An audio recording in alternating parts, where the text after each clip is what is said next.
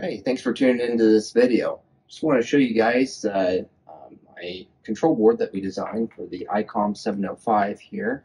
You can see I got my 705 up and going. And if we look at the side here, there's something a little bit unique about this one. Instead of the micro USB port, we have the USB Type-C port on it here. So we'll demonstrate it working, communicating with the computer here, and then we'll actually take the radio apart. We'll show you how to install the board. So what we're going to do is, first off, just take our USB-C cable and we're going to plug it into the radio here. And it is reversible, obviously, being USB-C. But before I plug it into the laptop, we're going to run a command called lsusb. Why don't you bring the camera over here? And right now, if we just do a search for anything with the 705, obviously you don't get anything since it's not plugged in yet. But we go ahead and plug in our radio to the Icom. We can see that it does in fact show up, and you can use it in your favorite programs like WJSTX, run FT8, FT4, along with all the other modes. Obviously it works on Mac, Linux, Windows. Doesn't really matter, it's USB, so it's going to work. We can see here, again, I'll reverse the cable just to kind of prove that it's still working here, even on the other side. And yep, it's still showing up. So, that verifies the data transfer, and it does actually charge the radio with the same 5 volts. So if we power it off here, let's see. It's not charging it right now. Oh, never mind. There it goes. So once powered off, it does charge the radio at 5 volts. Computer's probably just not supplying with enough power right now. But it doesn't charge any faster with the USB-C. It still charges at the same speed as the USB Micro B. So let's go ahead and get set up, get this thing taken apart, and show you how to put the new control board into the radio. So, all right, so we're ready to take the radio apart here. We got the original board out of my radio and then our replacement board. So Frank, why don't you come on up here, and we will just kind of go over the difference. So I'm pretty similar, well, exact same form factor. It's literally just a drop-in replacement for the original board here. Obviously, the big difference is that we got the Type-C port on the new one versus the old one is that micro B connector. But what's actually kind of neat is that on this Type-C connector, you don't have to do any modifications to the radio itself. The housing is big enough to handle that connector. So all you have to do is literally just drop this in, and you're off to the races. The other big thing that we did on this radio, or on this control board, is we kind of added some protection to the amplifier line. So the reason we went through and created this board is because I was actually trying to hook up an external amplifier to this thing with the send line with a little cable that looks like this, that goes from like the 3.5 millimeter jack to just your standard RCA connector. And the particular type of amplifier I have, and I think this is pretty common talking to some of my other radio buddies, is the way that works is that the amplifier, that control line on the send line on the Icom, is that it stays high, whether it's 5 volts or 12 volts. Most amplifiers are 12 volts. And when you bring that line down to 0 volts, by switching that line to ground, and that happens on this board here, is that allows the radio to start transmitting along with the amplifier, kind of keeps them both in sync. So the same thing happens when you press the PTT key, brings that line down, the radio knows to start transmitting, the amplifier knows to start transmitting, but it's also bidirectional line. So if you're got an amplifier where, for example, if you're on sending CW or Morse code, some people will hook up their key to the amplifier instead of the radio. So then they'll do is the amplifier will be telling the radio when to transmit. But what's kind of neat with that is that if you have it going that way, the radio, you can still receive from the radio in between the DAWs and bits. I know a lot of people in the CW community like that ability to be able to hear kind of in between transmitting. So, but like I said, the issue is that on the original board, Frank, if you want to come back in here, can't really get a super good shot of it, but we'll try. Let's see, get some light on it. Okay, so right in here, in between these two guys here, are a pair of MOSFETs, or transistors, that are responsible for doing that switching. Well, the problem is that on the original control board, these guys cannot handle very much current. In fact, when I tested my particular amplifier, it was only using about 30 milliamps of current. But that was enough to fry these two guys here. So then all of a sudden my radio wouldn't transmit, just because of the issue with these two. So what we did on this one is we upgraded them. They don't look too much different, and you probably can't tell here, but these two transistors took over the place of the original ones, and where these guys got fried with just 30 milliamps, these can handle, I think, up to an amp of sustained current, which is way more than you'd ever need for this particular line, so we definitely left a lot of headroom in there. We also did is added the Zener diode here, and what that does is it kind of clamps down the voltage. So if you have a big voltage spike up, like when you're transmitting or keying the radio or something like that, this will let current through to kind of keep it below 16 volts. That way it doesn't go into the radio. Now, fortunately, the radio does have another diode upstream that protects it. Its reverse breakdown voltage is about 30 volts. So if for some reason that this fails, and as long as it stays under 30 volts, you'll be all right. But if you go above that, like if you for some reason, if you had like 120 volts, it'd get fried and it would send it to the radio and it would kill it. So that's it. We try to add some extra protection there for you on that Zener, but do be careful and make sure you're testing your amplifiers before you're connecting them. So, all right. So yeah, nevertheless, let's go ahead and get started with the installation for this one. Again, it's really simple, really easy to do. In fact, I think there's only about 9 screws to take apart altogether. So we'll hop right into it. All you need is just a standard Phillips screwdriver. Just make sure you try to find one that fits the screws so that way you don't strip them out. But first step, just make sure your radio is turned off. And what we're going to do is pop the battery out, so that way there's no power in the radio. And then we got 2 screws on the top and bottom that we're going to do here. So go ahead and take those out.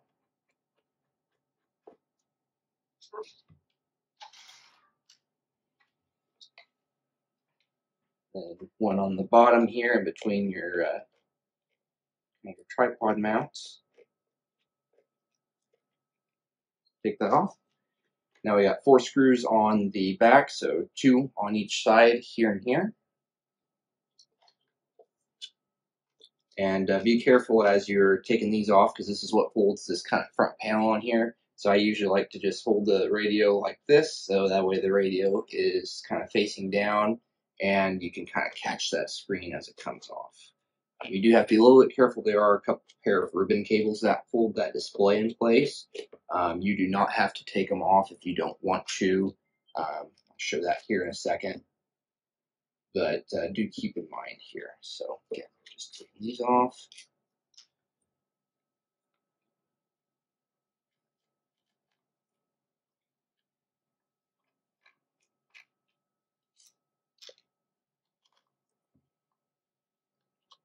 All right, so now we got those 4 screws off here, and they are, you can look here that the ones on the top are different from the ones on the bottom, but that's pretty obvious to tell just due to the length. But what we're going to do now is going to take the radio and kind of pull it apart like this. And you're going to do is kind of set the housing down to where it's kind of battery side down. And you're going to take the front of the radio and make it to where it's kind of the face, or the bottom of the face goes to the ground. And these 2 ribbon cables can kind of just slide to the side right here. You can actually disconnect these if you want to. It doesn't harm anything. All you got to do is just, closer so you can see that. All you have to do is just pull them out straight like this, and they just pull straight back out. But there's not really a need, and they are a little bit fragile, so if you feel comfortable that you don't have to disconnect them, then you can just leave them in. And I'll go ahead and just push them back in here. and they're just these particular ones are just friction mount, so there's no braces or clips or anything like that in place. But next up here we have the actual board. So again, I have the replacement board in here already, but to get the overview, I have the replacement board in here already, but it's going to be sitting like this, like this. It's going to be the original board's going to be sitting in here kind of like this, with the connectors facing down and to the side. You gotta be a little bit careful though, because this ribbon cable kind of wraps underneath around like this. So next step is just to take these 3 screws here out. So go ahead and do that.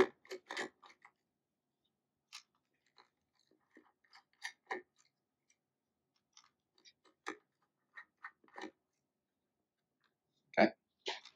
Now with those 3 screws out, if you have like a plastic pry tool, or if you just want to use your fingers, you can kind of just pop the board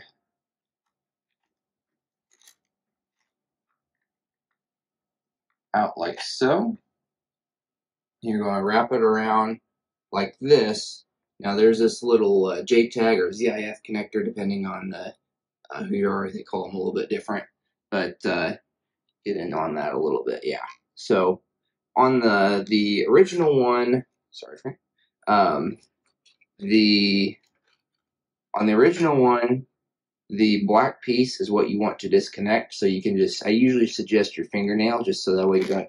These are very fragile, so you don't want to put too much pressure on them. But you just lift up like that, and that's going to kind of release that that connector. On the replacement ones, we put it on the other side here, just a different style connector for what we went with. So on this one, you just again kind of use your fingernail. That's going to lift it up, so that way it kind of flaps up like that, and then you just pull straight out, just like so. And now that connector is free. So again, just to, and that's really all it is. And then you're just able to take your original board out, put your new board in. So set the original back to the side here. I'll go ahead and we're going to reinstall this just so you guys can see how that works. So again, we're just going to slot this in here like that. Just hardly any pressure at all. Again, these are pretty fragile connectors, but you just push them in like that. Kind of push that clip down like so. We're going to fold it back in to the housing, kind of like this. And see here, you want to kind of make sure that you're lining up the on the side. Make sure you're kind of lining up the those TRS or those 3.5 millimeter jacks with the holes on the radio. But coming back up to the top here, you can just kind of tell by getting on that side there. You can just tell by where those are going in. So again, we're just going to do is kind of very gently get the top view on it. There you go. Thank you.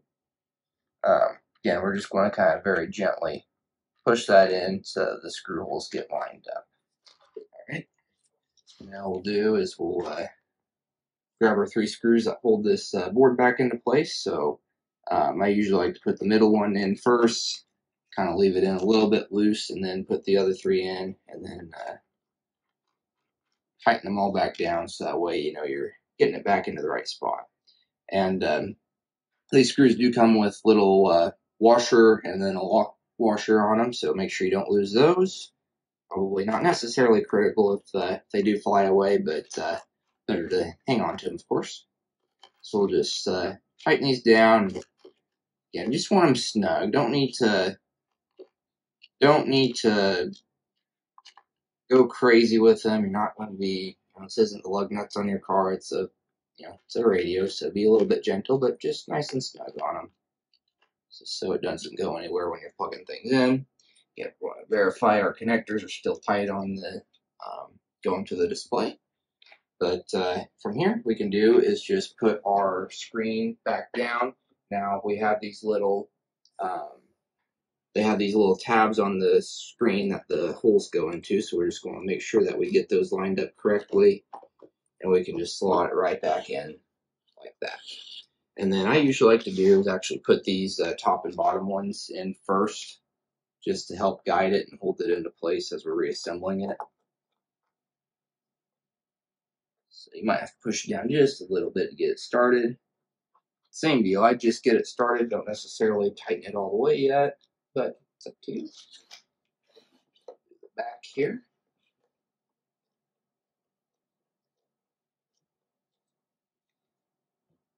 Flip it around, do each of the four corners.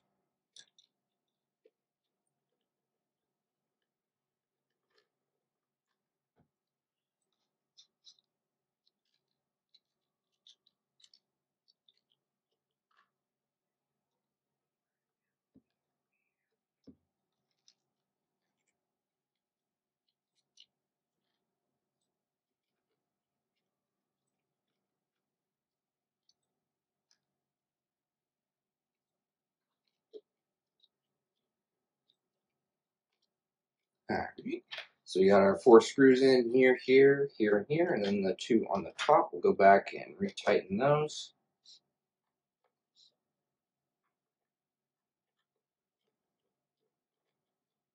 Alright, now what we gotta do is just put our battery back in place, and then turn the radio on. One thing, if you got a short on that wire or something like that, you might have a situation where the radio will turn on and it may start transmitting right away. You can tell because the TX light will turn red.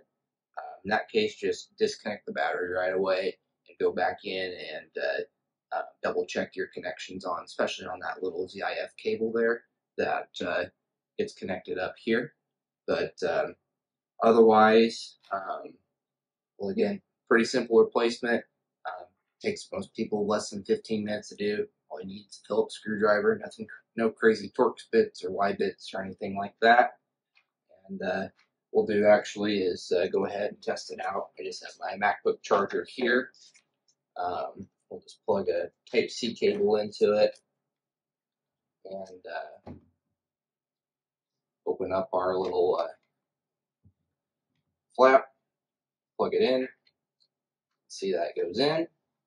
And if we turn the radio off here, we can see that we get the orange light that it's charging. Again, it's just a connector swap on this. It's not like we're adding USB-C power delivery standard. We do have obviously the correct resistors to make sure that even if you plug it into a 20-volt charger like this, it sends the correct 5-volt, I think it's like 1.5 amps or something of that nature. So the charger knows what kind of power to send to it. But it does, again, it still charges at the original kind of 5-7 watt charging speed that the original board is capable of. But again, this way you don't have to have a micro USB cable around just for your Icom anymore. You can use any Type-C cable that you got with your computer or your phone or what have you. And again, you do get that extra protection, which is the main reason I redesigned this. You get that extra protection for the amplifier line, so that way you can use basically all 12-volt amplifiers. Shouldn't have an issue connecting to this. Again, with just I got this cable here at Walmart, just one that goes from the 3.5 to the RCA is what my particular one uses. But again, none of the stock functionality of the board is affected. The CW key still works. The ALC line still works the same. The tuner line works the same. I was able to test all those, and said should just make this more convenient for you. That way you don't have to, again, have that Type-C cable. So hope you found this video informative. If you have any questions, don't hesitate to ask, and thank you for considering your purchase. And say 73. This has been 89LJ.